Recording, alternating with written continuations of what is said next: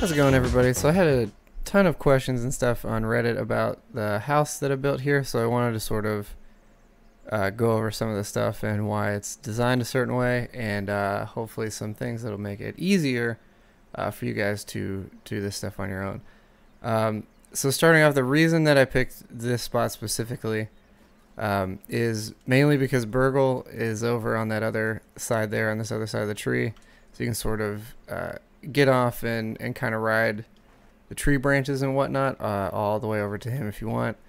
And you can sort of also glide back over to the front from here, which makes it kind of nice, although I think my thing's about to break, but I should be able to make it.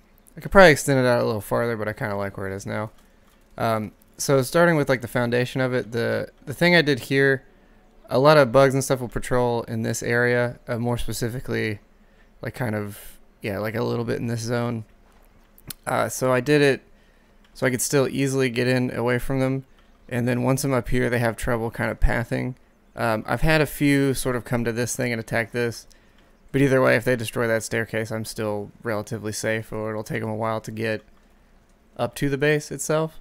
And that's part of the reason I didn't have any foundation, because initially I had another staircase going down here and they destroyed it, so I've just taken it away, and it's been a lot easier. I haven't had any issues with that back one there. I don't really get too many bugs over in this area. There are spiders that spawn down at the end that way, and then obviously the wolf spider and stuff will spawn up in this area, but I've only seen him maybe once, and I've actually been able to, with the ladybug and him, they've gotten stuck in this tube right here or in this section, so it's been pretty easy to harvest them as well if they get stuck over there, or at least run that way to get to them.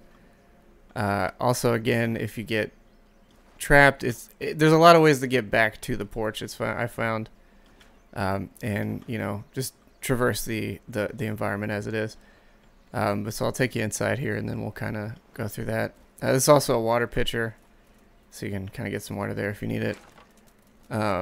Going in, it's pretty simple. Basically, just have like the workstation stuff like here and some chests, and if you didn't know, you can also label these. So at the bottom, custom markers, so you can sort of pick what they are and what they do.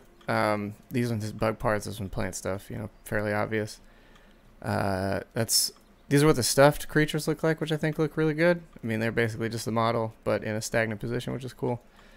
I would say too, you can avoid building these things, the like pallets for stuff. The one for sticks, I think, is worthwhile, because they'll hold them in place. But the leaves, they stack pretty well on their own, so you don't really need to do too much with that. And upstairs we've got, this was done mainly so I could get onto the roof if I wanted to, and sort of shoot out. I don't know if they're going to add flying creatures that are super dangerous, but I assume at some point they will. And then the water catcher there, but just because I like the way it looked up top, so I put it there. Basketball goal, some mushroom farm, stuff like that. So the initial plan, and I'll go down there in a moment, is I'm going to be building out all the way this way over to that garden lantern, and then build a tower up above it, which is how this all came to start. There's also, I'm probably going to leave a section here open so I can just start jumping from grass and go through the yard, because I found traversal, since you're so light, just getting on leaves and things is much easier to do than try and work around on the ground floor, because it's just super dangerous. But yeah, so and with these two, it's a little weird to build on because they're all uneven. So what I've been doing is on sort of the second tier structures, been building another pallet and then another way down. I think eventually I'm going to try and build staircases on each of these down to the ground, or at least down to a jumping point where I can get to them from there. And the process of actually building all this has been pretty easy overall, I think. I try not to lay things out too far in advance, just because I have a bad habit of, like say I have an empty floor here. To me, I see it almost as a floor, so I just try and walk on it. And there's also kind of limited visibility with it too, so I don't plan too far ahead. And also, but just by the nature of supplies and stuff, because I'm sort of running out of weed sticks now, and there's one over there I could go get, but at the moment. I'm getting kind of limited. I guess there's another one, but that's heavily infested by orb weavers over there. So we'll see. I don't know. As far as the actual building process goes, as you can see, I've got a bunch of stuff stacked here already, but I'll sort of show you the basic idea. Actually, this is more of how the processes went. So it'll be, actually before I built this roof, it was a little easier too. But generally what I would do, so I'd sort of run out the top of the building, kind of go over to the grass. As you can see, I've already started kind of harvesting a bunch there. But I'll take, let's just take these as an example. But I'll chop probably 5 to 6 blades down, and then I should feel like I should be better at this by now. But I'll take 4 to 6 down and sort of just toss them over in that direction, and sort of continually toss them there and move them.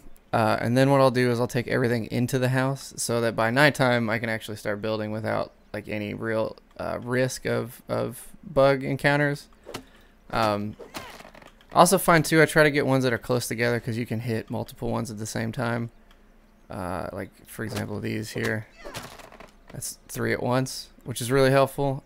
You can also use the ant armor. You have a higher carry capacity. I find though I use mostly the ladybug, just because if any encounter were to happen, it seems better to have that just because it is higher defense and block chance and all that. But yeah, again, so you just sort of grab as much as you can and then sort of fling them over, which I'm not sure what it is on the Xbox, but on the PC it's just the R key. You can throw basically anything you're holding, and those included.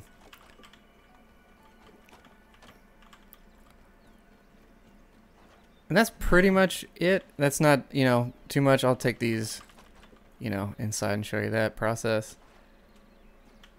But yeah, again, it's sort of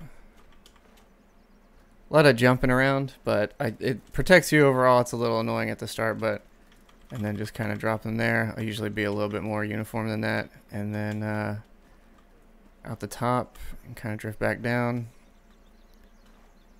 and go back to it. So so you don't always have to go through the staircase. I think probably here soon too, I'll build another ladder from this so I can just go directly up through all that to bring them in instead of having to go through this process of the front door, because it's gotten a little laborious. But that's it, mostly. I guess one other thing I'll note, let me set these up. Sometimes too you can just kind of set them here and then, you know, grab them, whatever's easier. It really, as long as you're pretty much in this section here, you're completely safe, or at least so I found. The other big reason I picked this area though too is because food sources are a little hard to come by. I found, because mushrooms don't do a ton, but this place is normally littered with acorns, and those acorn chunks, as you can see, I'll take a bite of one there, but that's like 25% or so.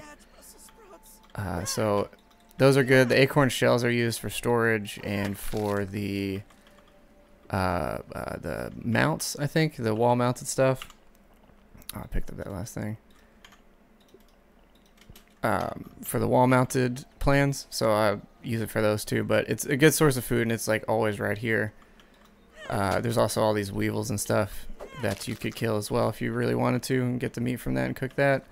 I found it spoils somewhat quickly, like within a day I think, so I don't cook too often, even though you could. There's also, and eventually too, I think the next big move is once that's extended, I'll give you a shot of it over this way. But once it's extended out all the way across there, you'll notice that there's going to be that sprinkler. You just saw a glimpse of it there, but that sprinkler there, generally when they have sprinklers, there's puddles around them, and that's where you find clay, which is how you get this rocky foundation that we'll see here in a second.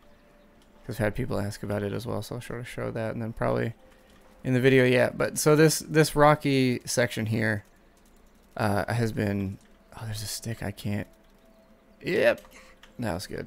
Smart of me. I've got some water too while I'm here. But yeah, that rocky foundation is clay, so you'll find that and then scan it in, and then that, but you need a shovel to get it, which I actually can't remember what gives you that, but I'll lay a few more foundational pieces.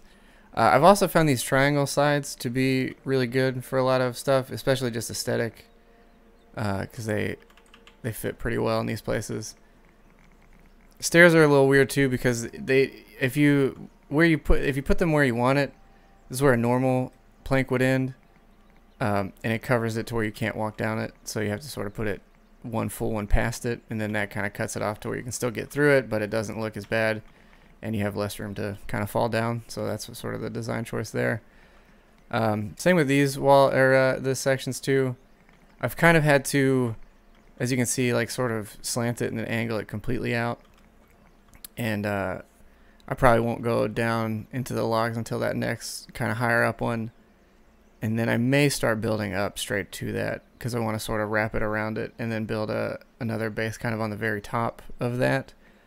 Just so I have a nice view of the yard in its entirety. But that's it, guys. Thanks for watching. Hopefully some of that helped you a little bit. Maybe it didn't, but if it did, leave a thing below. And if you want to see more, have any other specific questions, feel free to ask. I'd also say follow the Reddit. It's a new game, so it's a small community, but everybody's been really nice so far, and I think there's some huge potential with this game. So and I think anyone that's played it can feel that. So yeah, thanks for watching.